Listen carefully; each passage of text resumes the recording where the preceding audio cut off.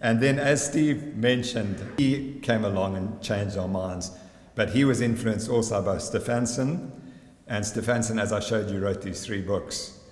And then it was Steve who did the first study, and here is his study.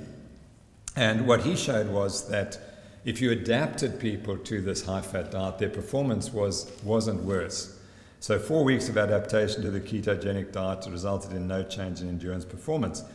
And but when you look at the data, and he gave us some of this data today, you'll notice there were 2 big responders and there were 3 non-responders. So 3 people, their performance went down, and 2, there was a huge improvement in performance.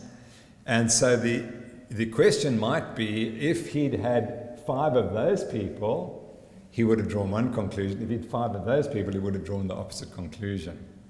So clearly there was an effect, and maybe it wasn't present in everyone. And we were, in fact, the very first lab to be inspired by Steve to go and do our own studies.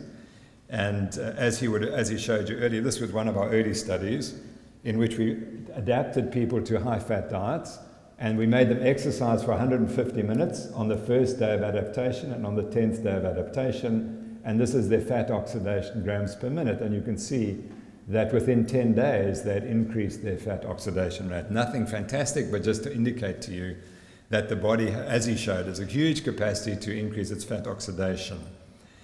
And we then did some experiments, which I'm embarrassed to show you, because what we found was that when we gave people high-fat diets, they performed unbelievably well.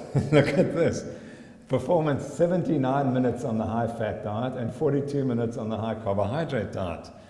And we published it, and it got accepted for publication, but that's bogus. I mean, there's no way you could get this change in performance. I don't believe it. I don't know what we did. But I promise you we didn't actively cheat, but there must have been something. We must have influenced the guys that we really thought the high-fat diet was good and important, so they chose to perform better on the day. And then we did another experiment, 20K time trial, and on the high-fat diet, they also went faster. They went significantly faster on the high-fat diet. So here we had a second study showing a benefit. And again, was it true? I don't know. But the point I'm making is we now produce 2 studies which show the high-fat diet actually was beneficial.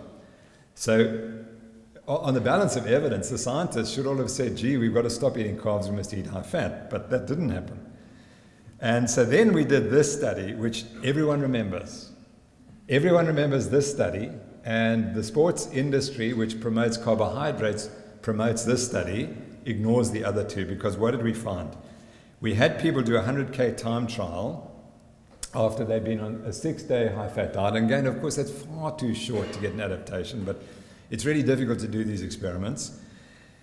And so what we found was that the endurance performance got worse. It actually took them longer on the high-fat diet than on the high-carbohydrate diet. And it was marginally different, but what really, the stuff that people loved, the high carbohydrate people loved, was we measured the power output. So we made these people do sprints during the event. And so they did 4-kilometer sprints, which are down here, and then they did 1-kilometer sprints up here. So they did 1, 2, 3, 4 4-kilometer sprints interspersed in the 100 Ks. And there was no difference in performance there. Maybe it was slightly down here. But in the 1K sprints, you'll notice on the high-fat diet, their performance dropped off for the second, the third, and the 4th sprint. But surprisingly, by the 5th sprint, it came back again, which was interesting. But now this is now given as conclusive evidence that a high-fat diet impairs your performance and doesn't allow you to do high-performance exercise. But this is called pacing. This is a pacing strategy. And the fact that they come back to the normal there tells you that they could have done it here, but they chose not to. So there's a motivational component to this, which we didn't correct for or didn't understand. But so that's the state of art at the moment, that if you are involved in a 100K time trial, you wouldn't want to put the people on a high-fat diet for 6 days because it would impair performance. If you liked this video, please subscribe and share this video on social media, and consider donating to my Ko-Fi account.